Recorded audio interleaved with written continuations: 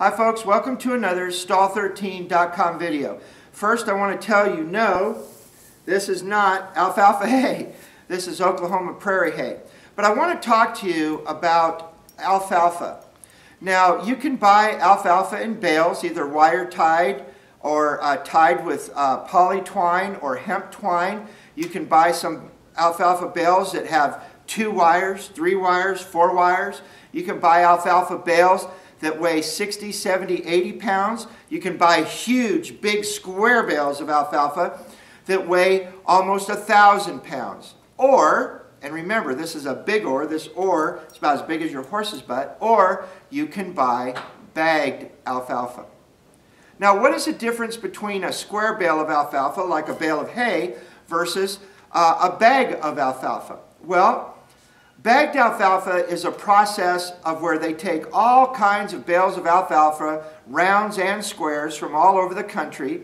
They kind of mulch them up, process them, and put them in a sealed bag. Kind of like making a peanut butter and jelly sandwich and then vacuum sealing it so that it can be as fresh and wholesome as possible.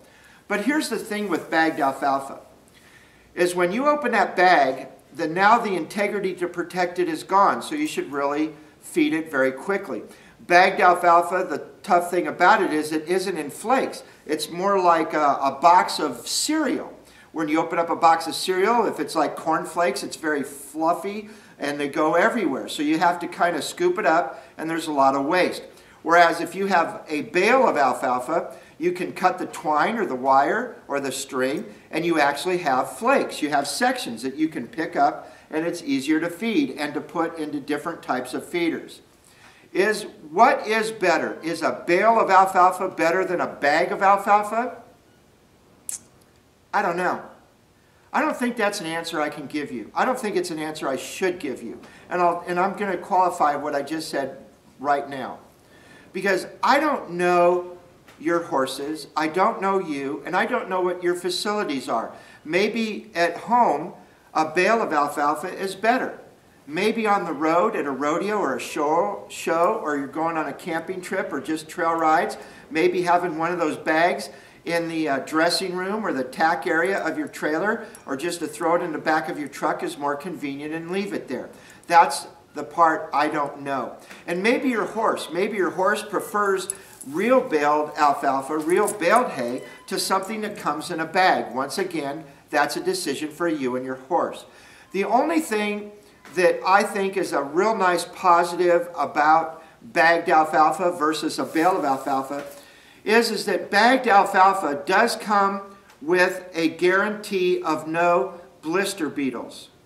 Now, if you don't know what blister beetles are, we do have a video about blister beetles, and you can check it out in the categories of hay and grain or safety. I'm not sure which one it's under, but we do have a video talking about blister beetles and alfalfa. If you don't know what a blister beetle is in a bale of alfalfa, seek out that video and watch it. Now, the last thing I want to tell you about bagged alfalfa versus baled alfalfa is there really a quality difference? There can be, because when they bag it, it seems to be pretty good quality. It always seems to be just a little greener. The digestible nutrients, the protein levels just seem to be a little higher.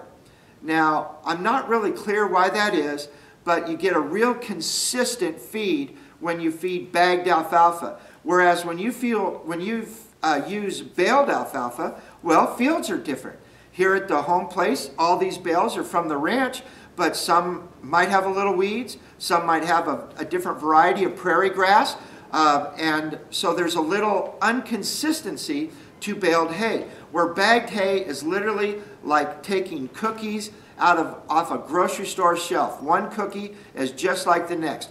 Boom, boom, boom, boom. Every bag of alfalfa is identical. So if you have a horse with a sensitive stomach, if you've got health issues, or you have a horse that you really want to put some weight on because it's been abused or health issues, and a veterinarian or a horse nutritionist is telling you alfalfa, you may want to go with bagged alfalfa because of the consistency and you know the quality. But once again, up to you. Sorry I can't give you better answers. I may have just given you a whole bunch of questions. This has been another stall13.com video. Take care of yourself and your horses.